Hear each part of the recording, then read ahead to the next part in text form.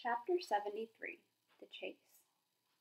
Recco number 1 was standing in the great meadow. He stared up at the smoking hill of ash and then down at the stampede of footprints around it. There had been a large bonfire with hundreds of animals and one robot. But why?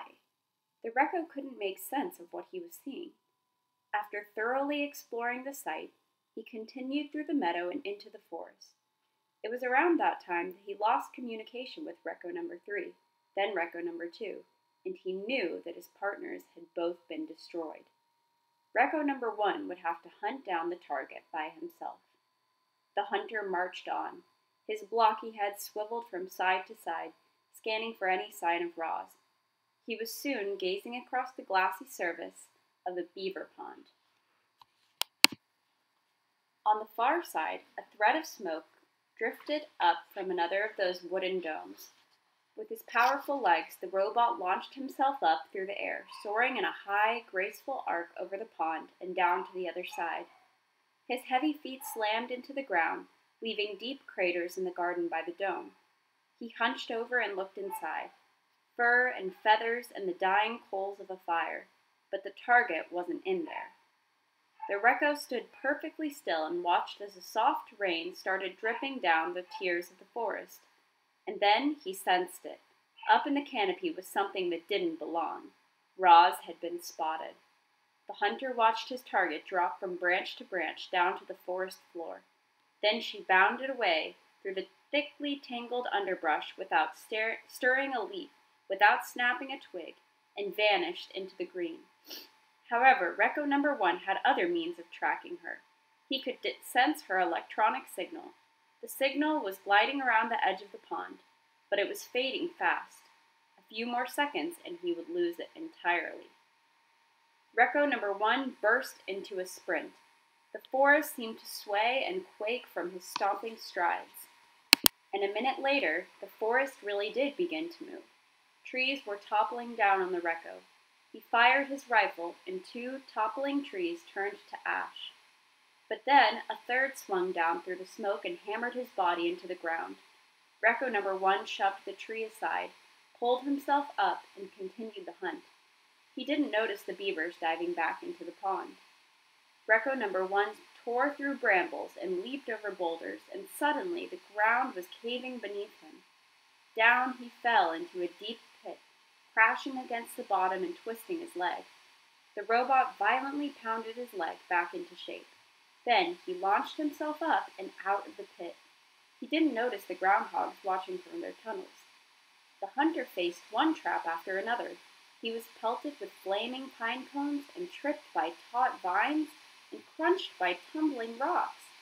The hunter now limped and rattled and was covered in scars, but he kept going. Roz galloped back and forth across the island, again and again as she tried to lose Recco number 1. But no matter how fast she ran, or how well she hid, or how many animals helped, she couldn't escape the sound of the hunter's stomping footsteps. She had never run so hard for so long, and while her mechanical body was holding up, her wooden foot was not. After hours of relentless pounding, it finally gave out. She was galloping through the rocky forest by the sea cliffs when her foot splintered apart. As soon as Recco number 1 found the fresh wooden splinters, he knew his target was in trouble. He stomped out from the trees onto the cliff top and scanned the coastline below. Geese were flying down through the drizzle. Otters were wriggling over the rocks. Seaweed and driftwood and broken robot parts were scattered about the shore. But the hunter also sensed a faint electronic signal. Roz was down there somewhere. The hunter's blocky hand clamped onto the cliff top and then, whoop, it detached. The hand was connected to a strong cable that spooled out from the end of his arm. He gave the cable 2 quick tugs and then he stepped off the ledge. Recco number 1 zipped down the cliffside, one arm releasing cable, the other clutching his rifle, and he slowed to a gentle stop just as he reached the ground. Then high above, the robot's hand unclamped and followed the cable all the way down until, whip, it snapped right back onto the end of his arm. Geese squawked and otters squeaked as Recco number 1 marched through the robot gravesite. The place was littered with torsos and limbs and heads. They were all valuable parts, but he would collect them later. For now, his only concern was finding Roz. He followed the electronic signal over to a clump of seaweed. But where was his target? Was Recco number one's sensor malfunctioning? The robot tapped his head a few times, but the mysterious signal remained. He looked around for any other signs of her, and as he did, the clump of seaweed reached up and grasped his rifle. Chapter 74. The Click. 4 robot hands were clamped around the rifle. Recco number 1 loomed above. Roz lay below, camouflaged in seaweed. For a moment, all was still, and then the hunter suddenly lurched and twisted as he tried to rip the rifle away from his target. But Roz held on. Seaweed fell from her body as she was lifted right off the ground. Her legs dangled in the air until she pounded a foot in a stump against the hunter's broad chest, leaned back, and pulled on the rifle with all her strength. Waves crashed as the robots grappled for the weapon, but Roz was no match for Recco number 1. The hunter was too big and too brutal.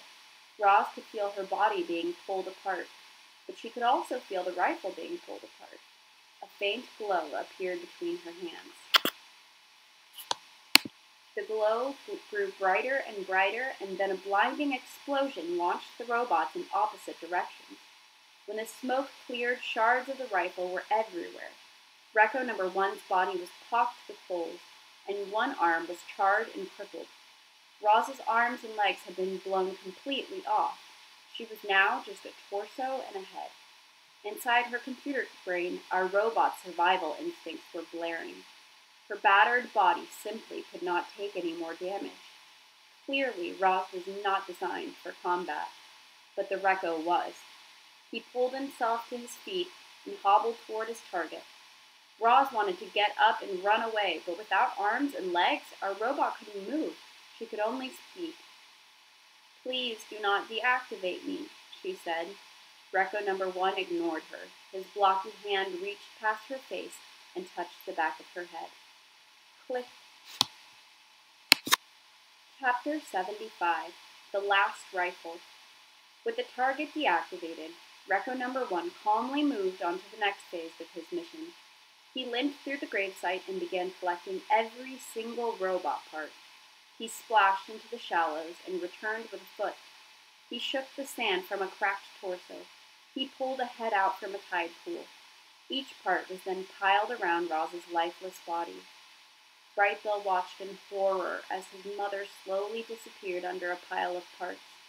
Roz looked just like the dead robot. But she wasn't dead. She had simply been shut down.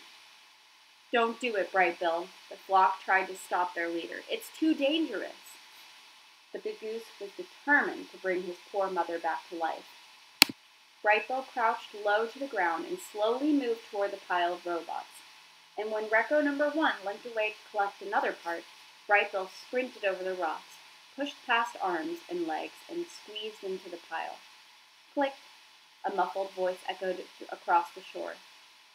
"Hello, I am Roz on Unit 7134, but you may call me Roz." Brightbill hugged his mother's face as her computer brain rebooted. "Mama, wake up!" "What happened?" she said finally. "Where is the Recco?"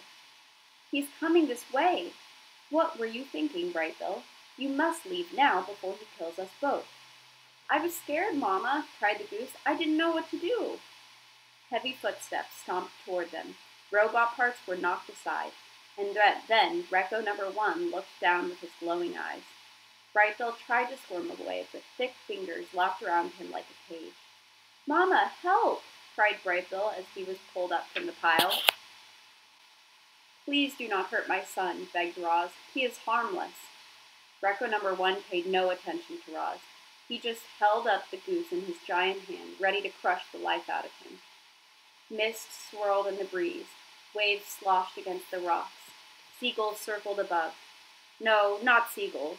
Vultures, and one of them clutched something silver in his talons.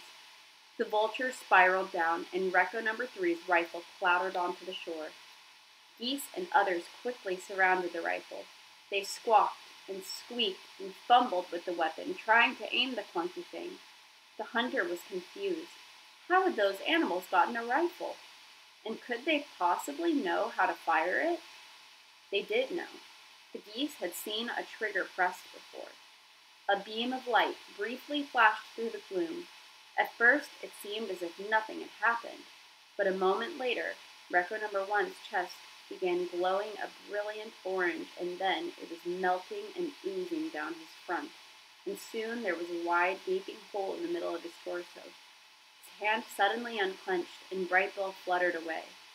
Sea water sprayed over the gravesite, and steam hissed up from the Recco's scorching hot guts. He shook and twitched and collapsed beside Roz.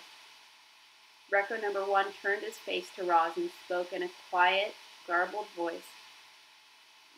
More Reccos will come for you, and if you destroy them, still more will come.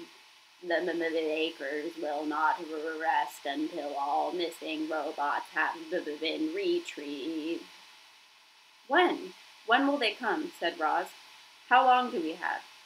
You can still be fixed, Roz. Go to the airship. Bring all of the robot parts with you.